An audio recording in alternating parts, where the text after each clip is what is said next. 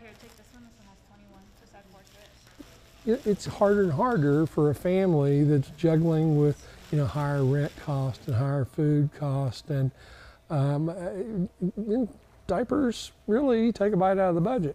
Our diaper distribution has grown considerably. We'll distribute around 3.6, 3.7 million diapers this year. This is such a huge deal for the babies in Tennessee. TennCare will be providing, starting late summer, with TennCare member babies 0 to 2 years of age, 100 diapers per month.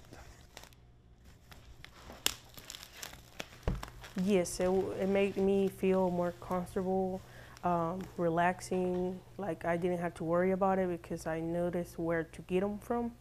And whenever I didn't know, it's something like stressing that you can even go to, well, for me, I can't sleep at night thinking about how am I gonna try to buy diapers for my kids or who's gonna give me some diapers or stuff like that. So by knowing that, it made me more comfortable.